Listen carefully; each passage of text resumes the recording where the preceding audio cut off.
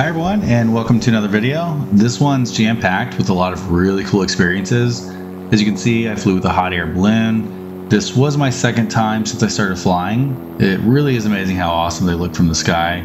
They're located about 20 miles south of where we normally fly, so it's a nice hike to get here, and you have to catch them super early in the morning before land. I'm guessing they take off around sunrise like we do, but don't stay up for more than an hour or two from what I've noticed. This one was one of two balloons that were out here, but the other one was landing as I approached them. When I flew up, I could see the excitement on the passenger's face. I think it's probably as cool for them to see us flying as it is for me to see them flying. Maybe one day I'll take a little trip down south and do one of these balloon tours myself. But yeah, overall it was really cool.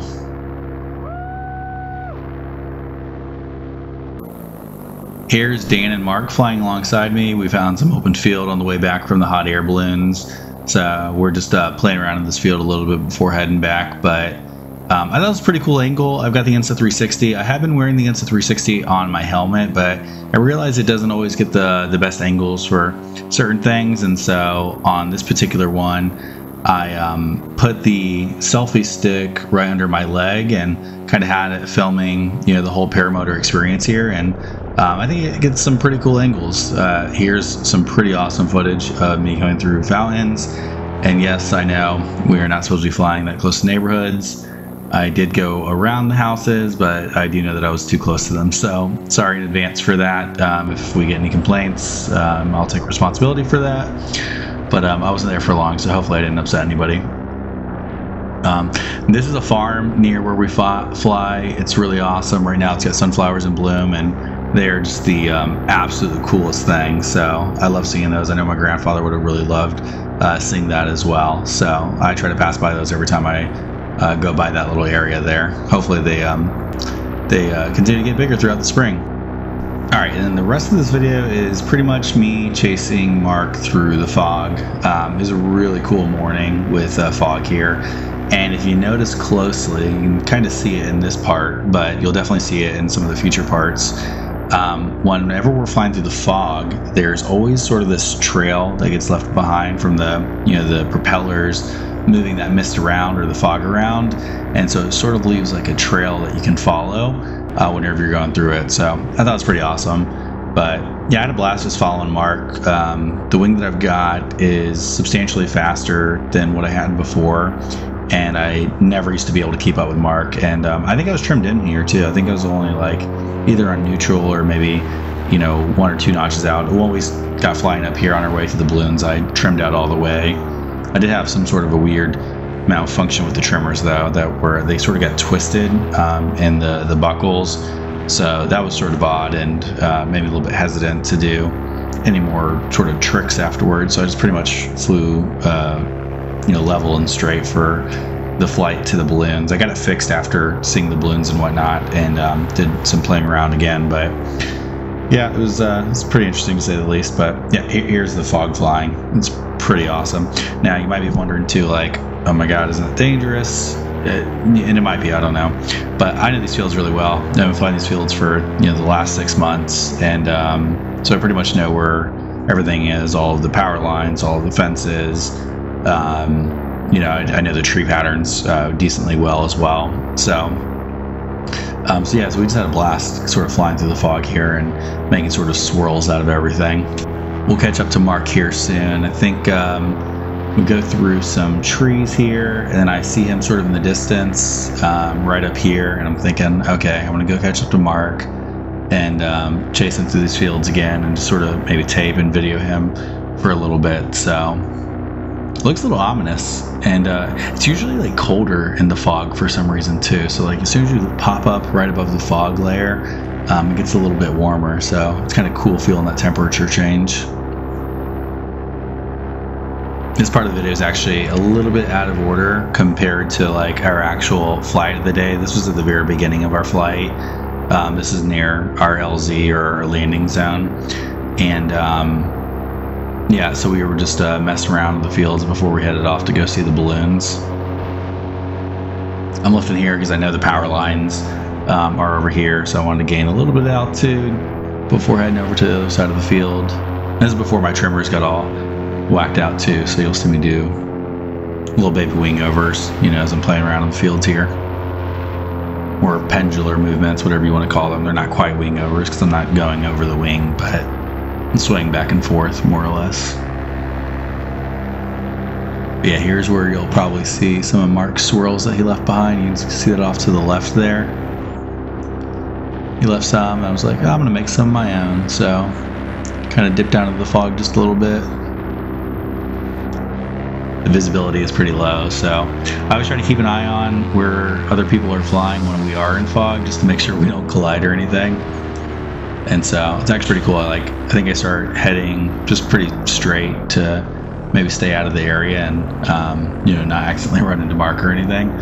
But he ends up joining me here on the right hand side. It's actually pretty awesome. Totally wasn't expecting that, so it's pretty cool to fly side by side like this.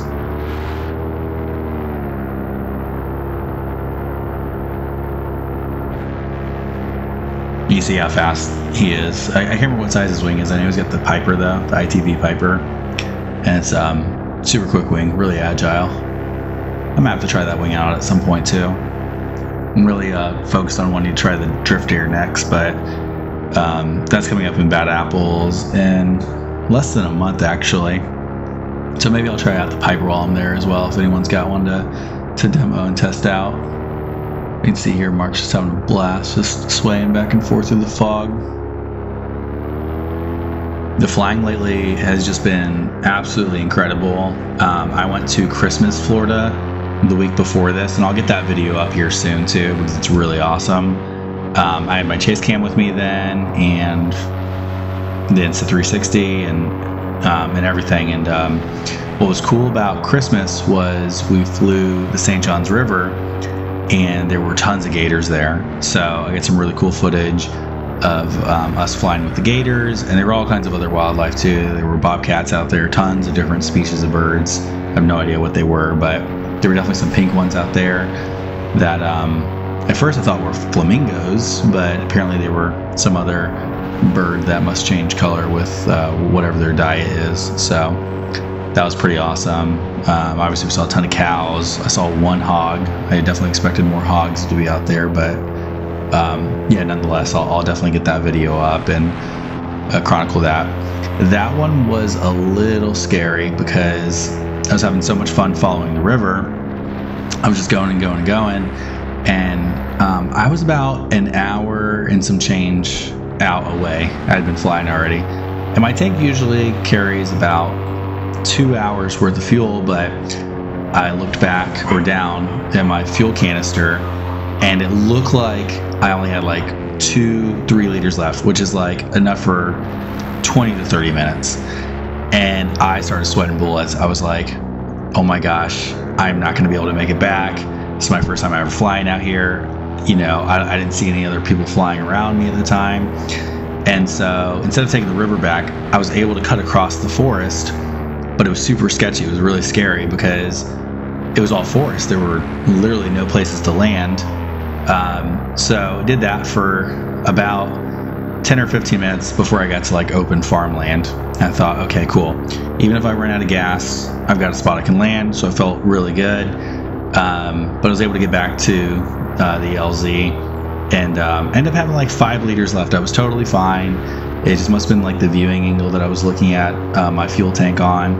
But that whole time there, I was definitely freaking out just a little bit there. So I'll definitely show some of that footage as well in the next video. All right, and then we cap off the day. We went back to our little LZ here. So I climbed to about 3,000 feet and thought, I'm going to try wingovers. I'm not going to be super aggressive about them though. And I'm going to try to do one big one and then dissipate the energy with a smaller wingover. Because what I've been doing is if I do a big wingover, I will just hold that brake line and then bleed out the energy in a turn.